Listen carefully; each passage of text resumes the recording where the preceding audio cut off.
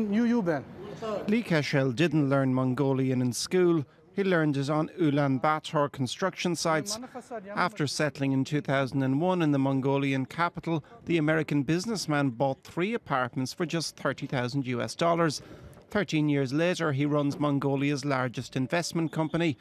This is his next focus, a luxury building called the Olympic Residence in the capital's downtown. Right now, we're actually building the top of the building that's going to have the sales on them.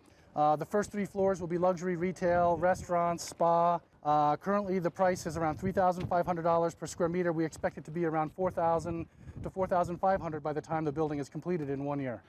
Ulaanbaatar is awash with construction sites.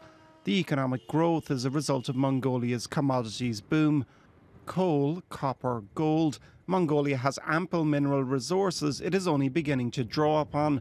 For Lee Cashell, a new era is just beginning. I'm very confident for the Mongolian growth, not only for the next few years, but even for the next 20 years. Mongolia has just started to bring the minerals out of the ground. And then ultimately, as long as the global economy is growing at a steady pace, there will be demand for those commodities from the manufacturing countries such as China. And we're basically at the tip of the iceberg right now. Mongolia may be overly dependent on Chinese demand, but for now, mines are filling the country's coffers, like here in Mandal district, famous for its gold reserves. Much of the money earned goes to help the community. People from all over the country come to this district to enjoy the social benefits we provide here. When they arrive, we offer housing, showers, kindergartens for their children, hospital checkups. All of Mongolia is grateful for this. But the economy grows in tandem with rising inequality. Each year, slums called Ger neighbourhoods are expanding in Ulaanbaatar.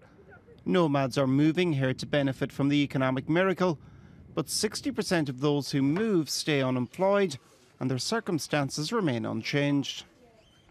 Everything stays the same here. When the salaries rise, the cost of living also rises, so that makes no difference for us. Mongolia faces another issue: widespread alcoholism.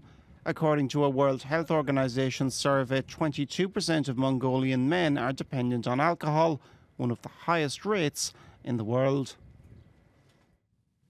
So the two sides of the Mongolian economy there, Shannon. I guess the other big problem for the country is its almost total dependence on China.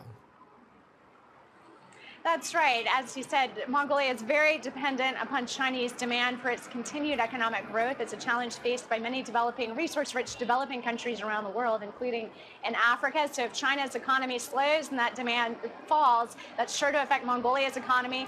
And Mongolia is also very dependent on a Chinese labor force right now. So these are challenges affecting Mongolia in the years ahead, for sure. Okay, Shannon, that's where we're going to leave it. Thank you very much for joining us. And that's it for this edition of Asia Live.